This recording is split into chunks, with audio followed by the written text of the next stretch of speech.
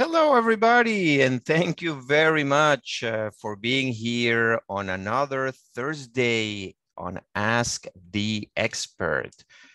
This week, we are looking forward to next week when we are going to be celebrating Valentine's Day. Doesn't matter where in the world you are.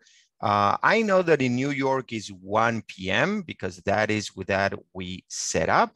And you should celebrate Valentine, no matter, again, where in the world you are. It's a precious day to celebrate love and the love of our ancestors. So why not? Introductions from the guy that love you all. My name is Daniel Horowitz. I have been dedicated to genealogy since 1986. And believe me, I do this because I love it. I have been involved in crowdsourced digitization projects, transcription projects, and I volunteer my time to the Israel Genealogy Research Association. Since 2006, spreading the love for MyHeritage, working and liaising with genealogy societies, bloggers, and media, as well as lecturing in conferences around the world or just virtually as I am doing today.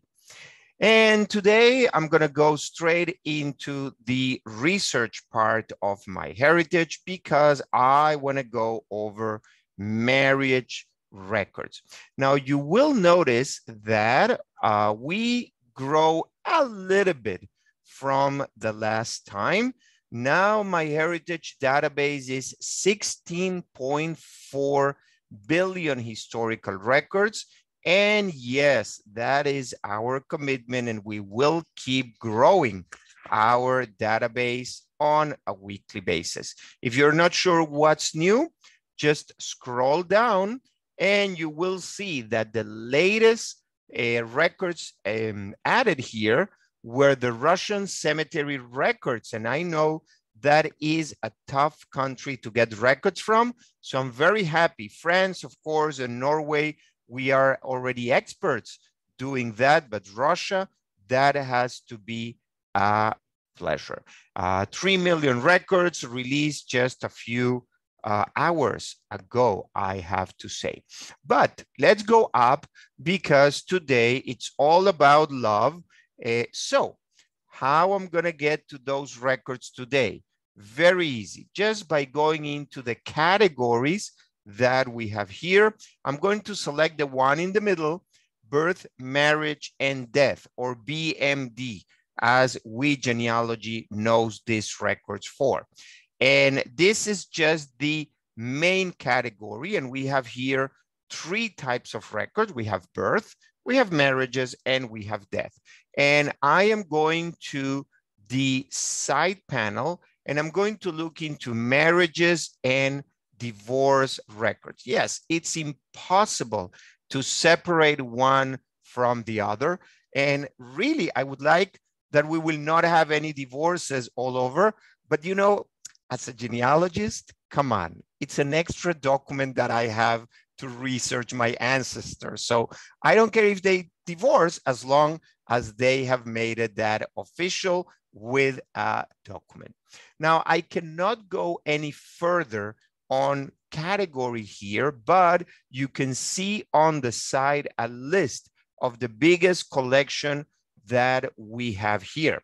If you can just scroll down and click show all, and that will show you 164 different categories that are related both to marriages and divorces.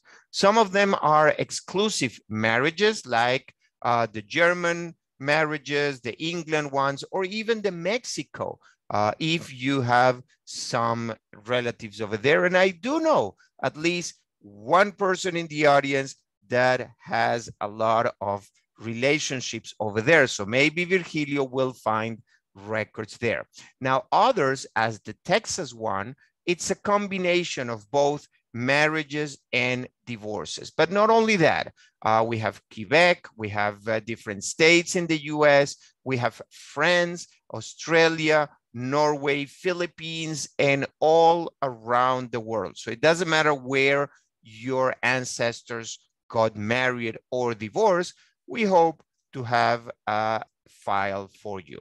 So I'm gonna be using the name that you already know I am more familiar with, Jansen, but of course that I need to spell it right just to do a demo search here. I'm really not into this family. I really am not researching that last name, but new thing on MyHeritage, and this is definitely worthwhile to look at. The table results up here. Yes, I got it. And this will give me more results per inch or per space in my screen. I will be able to see more results and analyze them. Not only that, but I will be able to see if this is a marriage, a divorce, the spouse, the relatives. And of course, one of the best things of marriage records is that you don't have one, you don't have two, you have actually 6 people mentioned in those records, because you have the groom, you have the bride, and you have the parents of each of those. So that is 2 generations at least, and 6 individuals over there. Now you will get more details if they are, and a thumbnail of the record whenever we have such. Now, if you like the regular view, that it's fine as well. With me, I have no problem.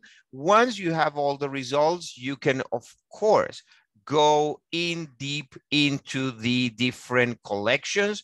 And we have here just, again, the top ones. You can show or see all the collections that we found information for, or you can just focus on one like the Denmark marriages. Why I love this one so much?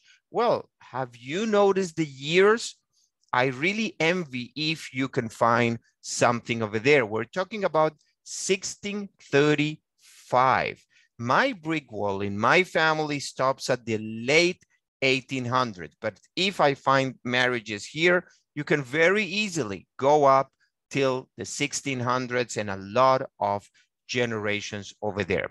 If you're not from Denmark, if this is not the collection you want, or if you look at everything and you couldn't find anything that you want, very easy. Just go and click again, marriages and divorces here. You will be brought back to wherever you were here with all the collections, and then you can go into a new collection. You already know probably that to see the actual record, you can click on any area. I start to learn a little bit that I don't need to go to the view record, although sometimes I still go and look for the button. But even if I click here on the white area, that will open a new tab. So I didn't lose everything. It's right here. The new tab in my browser has the information, has the records. Not only that, you can see that MyHeritage is also finding you other records, not necessarily in the same collection, but across a whole 16.4 billion records for this individual. And like that, you will find yourself navigating into the different records that we have. Okay, so really, that is all what I have for you today.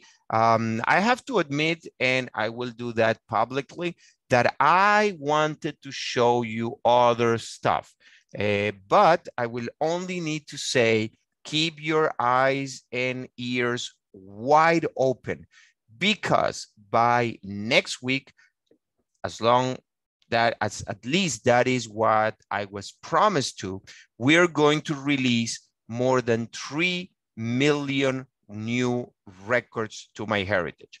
In the meantime, I need to click here. And I will go into a few announcements.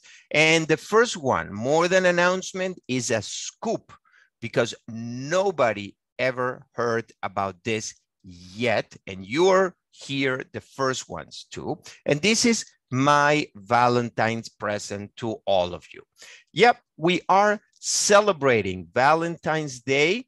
Well, it will be probably more like a Valentine's week, making all the marriage records available for free. So if you don't have a data plan or a complete plan, which are the subscriptions that you will need in order to see the records, no worries, just wait until February 13, and that is just this Sunday, when all the marriage records are going to be open for free for everyone. And that will last a few days because, again, I know that there are about a couple of million records over there. I think the count was 600. You know what? No, I'm not going to guess. I'm going to go to the collection catalog. I'm going to go down to the birth, marriage, and death categories.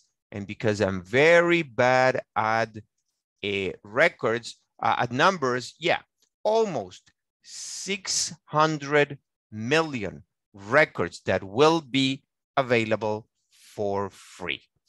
Okay, back to my announcements then.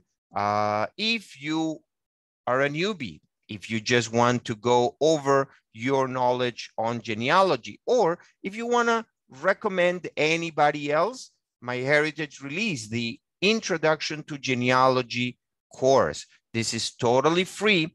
A registration is needed, but just to keep track of your the classes that you have seen, but it's totally free. Where do you find this course? Very easy. You find it under education.myheritage.com, and I placed in the chat all those URLs for you to copy and paste because it's part of the many free things that we have in the knowledge base. We have articles, we have downloadable resources. Now we have a course, we have webinars, and we have previous recordings of these sessions of Ask the Expert. If you are into webinars, definitely familytreewebinars.com will have a lot for you. And very soon we're going to release news about other webinars that are planned for this upcoming months, and they're still going to be totally free to view live. So what are you waiting for? Just go there, register, and enjoy those webinars.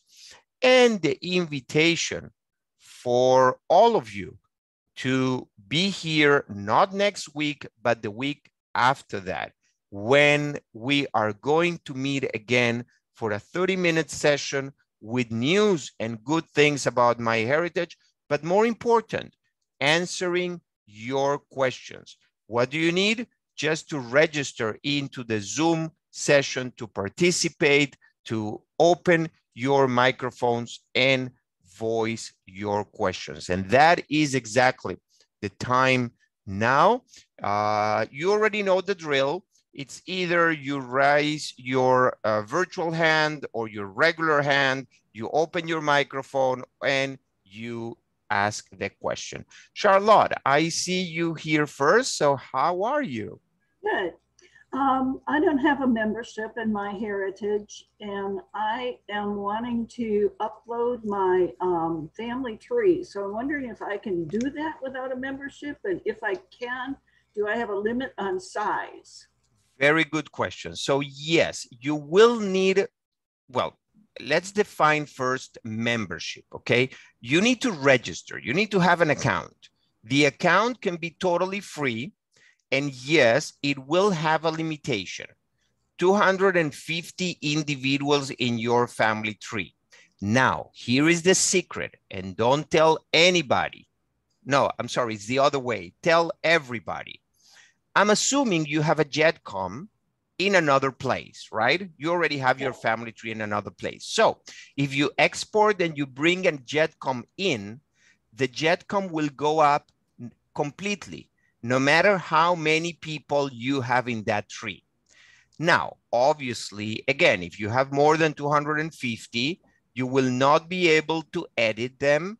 You will not be able to add more people. It's going to be kind of frozen, okay? But you will receive matches on all of them and you will be able to see all your tree. And only then you decide if you want to become a paid member. And for that, I can already tell you we have plenty of discounts all the time. Will that answer your question? Perfectly, thank you. Excellent, my pleasure. So let's see, who else has a question? Nobody? No. Come on. You're not gonna make my life that easy. Come on, don't be shy. If you don't want to show your hands, you can just unmute your microphone. Yes, Charlotte? No If they're problem. going to be shy, I'm not shy. So I liked your demonstration on the marriage records, but I lost track when you went to what you called, I think you said the new button. Where was that? The new, where you then got some details about Dave Jansen, not just his marriage, but everything about him. Okay, if I'm not mistaken, let's see if I can go back here. What I had when I landed here for the first time was a pop-up alerting me about the tabular view right here in the upper kind of right corner. Okay, and this will allow me to see more records per screen. That is the new thing. Is that what you were referring to? No, but as you went on with your demonstration, you picked someone like Jansen. Yeah. And then click something near the top. I thought you called it the new button, but I might have misheard. No, it's just the view. Jan. I said the view record. Like view. Yeah, view. you don't. Yeah. Excuse me, my Spanglish. Definitely my accent. Yes, what I'm saying is that you don't need to click exactly on the button. If you click right here on the white space, that will do it. Thank you. Okay, so you don't need to aim to that button. Harold, how are you? Good to see you. I want to say hello to you too. And I just want to say, I hope to see you this summer at the Jewish Genealogy Conference. And you're doing great. And I'm going to renew with your company too, because I belong to your company. So I hope I get a good discount. No. You don't belong to us. You're a member of us. Yeah, I'm going to join you guys again. We don't own anybody. I joined last February and I'm 66. I hope they give me a good discount. Okay. Well, I plan to attend a few conferences this year and hopefully, yes, they will manage to be in person. Ken, hi, how are you? Hey, Daniel. I just wanted to ask, there's a lot of other companies out there like Billion Graves. Is there going to be more interaction with those kind of companies? I mean, other than the records or the smart matches, is there going to be something where, hey, there could possibly be a match when you put in a specific date of this person's grave through Billion Graves? Okay, so specifically with Billion Graves, we get an update every 2 months, every 3 months, I think, of everything new that they have there. The way of partnership work and that obviously depends on the company. We need to get access to their data, and then we have it on the search engine for you to view. And normally we will give you also a link to that website as we do in Billion Graves. So more and more records are coming. We are working on new partnerships, but of course, it all depends on the different companies and the interest. of those companies as well.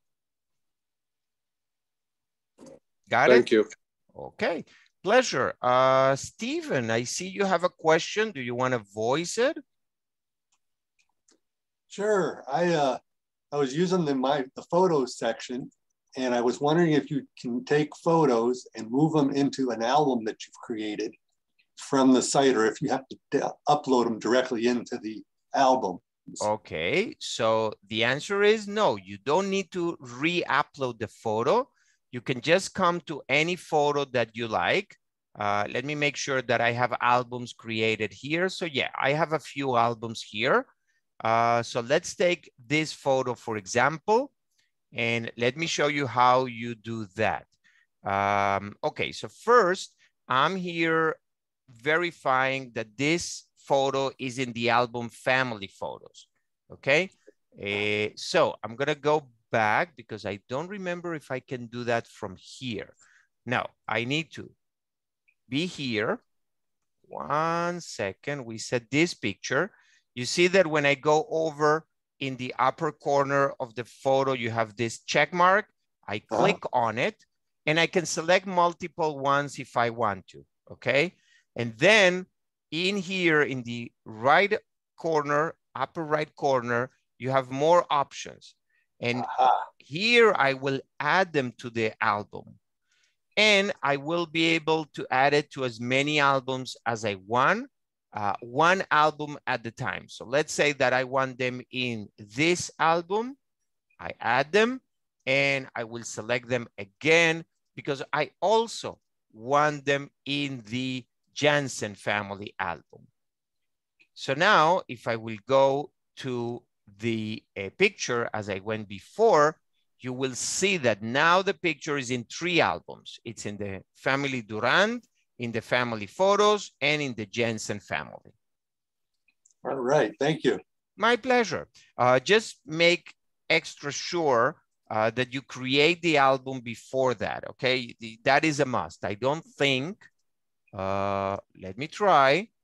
Yep, from here, well, you could create a new album from here and then automatically move it to that. And also very important, whenever you are creating a photo album, is to decide if you want this album to be public so everybody could see it, or you want to keep it private.